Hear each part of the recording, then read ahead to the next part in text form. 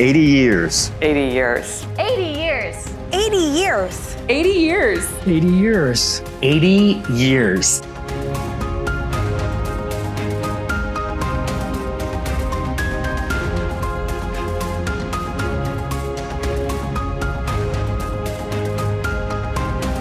As the oldest registered religious lobby in Washington, D.C., FCNL has faithfully lobbied Congress and numerous presidential administrations for 80 years. FCNL is composed of the Friends Committee on National Legislation, the FCNL Education Fund, and Friends Place on Capitol Hill. Together, these three Quaker, nonprofit, and nonpartisan groups form one of the most effective change agents in Washington, working to advance peace, justice, and environmental stewardship through lobbying, education, civic engagement, and hospitality. We need to be brave enough to change. Anything that's constant about Quakerism, it's our needing to be open to continuing revelation. And that means being courageous enough to know that we need to continue changing and evolving and responding to the needs that the world has. Established by Quakers in Richmond, Indiana in 1943, FCNL began lobbying against military conscription and for aid to Europe during World War II. Since the beginning, our legislative policy has been rooted in the belief that there is that of God in every person. From defeating mandatory military training to helping to thaw relations with China, FCNL's first 30 years were marked by efforts to stop violent conflict around the world and address root causes by changing public policy through legislation. It's fair to say that what attracted me the most to Quakerism is a peace testimony. You can apply this knowledge to peaceful purposes. That's possible. FCNL has remained steadfast in its commitment to a more peaceful and just world, from promoting laws that provided relief to Europe during and after World War II, and playing a significant role in the creation of the Peace Corps in 1961, to preventing future wars. In the 70s, Ed Snyder led efforts to cancel the appropriations of $474 million to the South Vietnamese military, expediting an end to the U.S. war in Vietnam. And in the 80s, FCNL helped thaw relations with the Soviet Union and built congressional support for a series of international treaties to reduce the number of nuclear weapons and lessen the threat of war. In the 1990s, FCNL helped to ratify the UN Convention on Chemical Weapons and then advocated for the United States to adopt a code of conduct on arms transfers. However, no one knew then how much the 9/11 terrorist attacks would catalyze a pivotal shift in U.S. foreign policy and mark an important point in FCNL history. Right away, the staff went to work on what's the United States going to do and what can we say about this now. The one we kept coming back to was war is not the answer.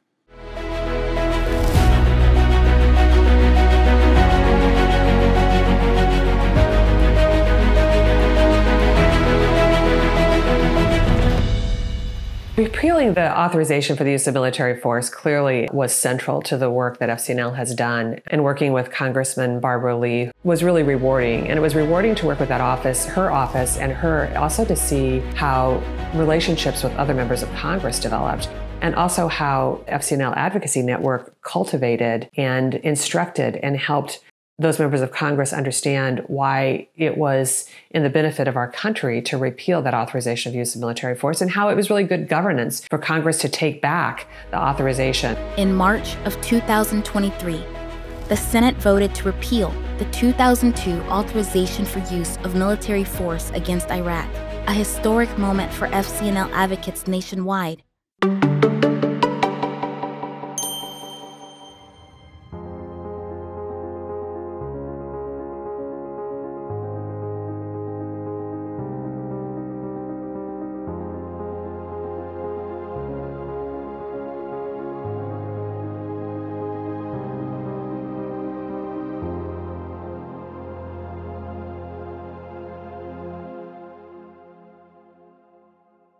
We think what we're going through right now is bad.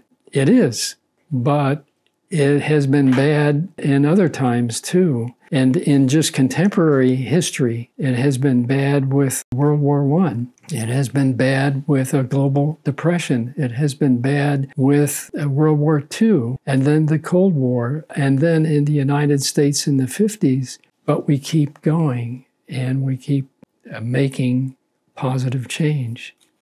FCNL carries a persistent, prophetic, and powerful commitment toward our vision of the world we seek.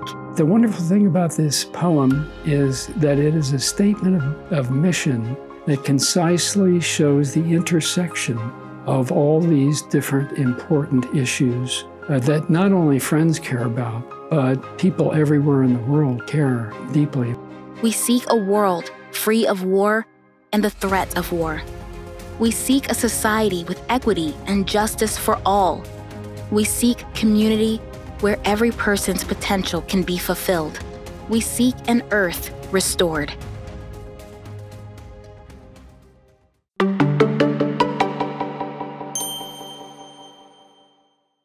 In the 1960s, FCNL's lobbying approach and geographic location positioned it amid some of the most pivotal demonstrations of recent history.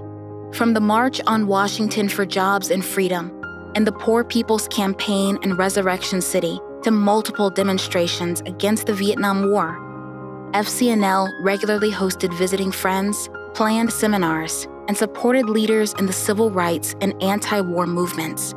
In partnership with what was then known as William Penn House, we expanded our connection to and engagement with organizers, providing meals and showers, and helping to strategize effective advocacy tactics during some of the most heightened times our country has faced. We say, love thy neighbor, no exceptions. And when you are situated as we are, so close to the Capitol, so close to Union Station, and you have 40 bunk beds, and that's what you say your values are, that's really when you have to put those into practice. So as of now, we've welcomed 619 migrants into our space in that first year since busing began. And that has been really a wonderful way for us to show that we mean it when we say we love our neighbors. And migration is a policy issue that FCNL is dedicated to. The welcome has been, as one of our guests put it, a divine welcome. And that's something we're really committed to. FCNL seeks to help build a world in which there is equity and justice for all, and a community in which each individual's potential can be fulfilled. That is only possible if we are able to move toward a more just society.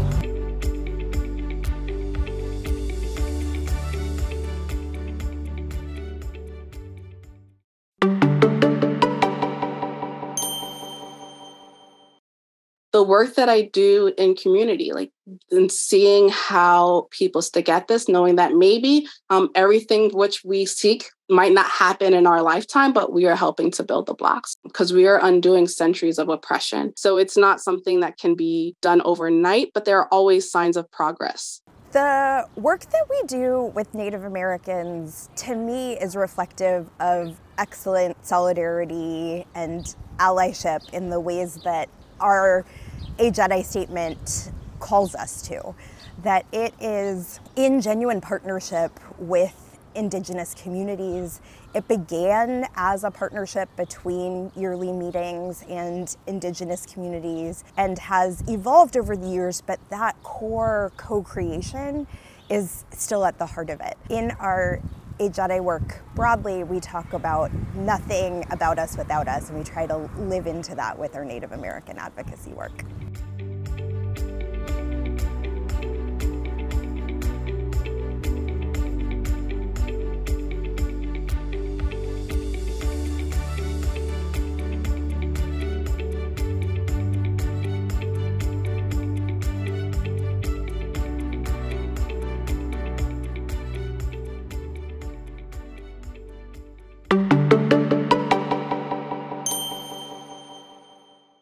FCNL's voice is unique because when we talk about the seeking an earth restored, working on climate is really at the heart of what drives Quaker values. It's at the heart of seeking justice, whether it's economic justice, social justice, or environmental justice.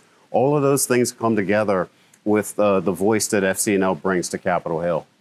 We see climate change really being a global concern, intertwined so many other issues, including migration and peace building.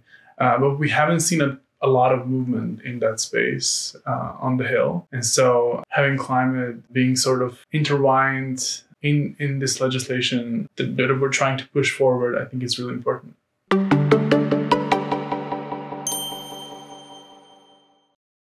Our vision is huge, and we have a place for 80 more years and beyond. And we also have the people on board already that are part of that stream of our work that are going to help us get there. And we're building the plan for the next 80 years, to bring on the next group of people that are going to help carry that forward. I think that one of the main things that FCNL offers is personal transformation through democratic participation. And I have lived that experience.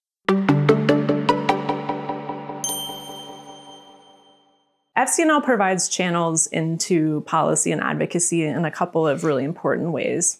I think one is demystifying the political process, which has become really complicated over time, especially with interest groups and the influence of money in politics. I think FCNL does a good job of helping people see that ordinary people, you don't have to have specialized knowledge or a fancy degree or experience in order to be able to go on a lobby visit, and making it feel possible for people, especially now that many members are doing virtual visits as well. That has made lobbying much more accessible to more people. And I think FCNL helps people feel that they can do this. The young adult program, I believe, challenges this notion that young adults are leaders of the future, that we are training young adults to be leaders tomorrow. They are leaders today.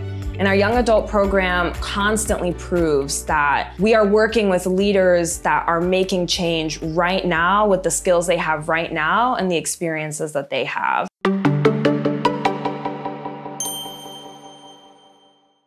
Who we are in the world as a Quaker organization is evolving, as it should.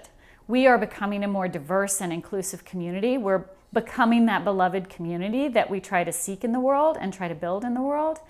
And that helps us become more Quaker. It helps us live our Quaker values and become the community that we want to be. Since the start, FCNL has helped individuals find their advocacy voice. Young adults are no exception. Year after year, and in cities and towns across the country, we are helping young people cement their place in the democratic process. The skills they learn through opportunities as program assistants, spring lobby weekend attendees, advocacy corps organizers, and interns with FCNL will enrich their civic journeys and take them through the rest of their lives. FCNL's lobbying has connected Quaker testimonies on peace, equality, simplicity, and integrity with issues and legislation in Washington, D.C. The FCNL community brings together friends and tens of thousands of like-minded individuals sharing a belief in relationship-based change-making to advance the world we seek, one lobby visit at a time. So my experience is you really have to truthfully express what you see, what light has been given to you. And if you do it in a way that is sincere, you can continue the conversation and reach a positive point. You may not know where that positive point is, but it will emerge at some time.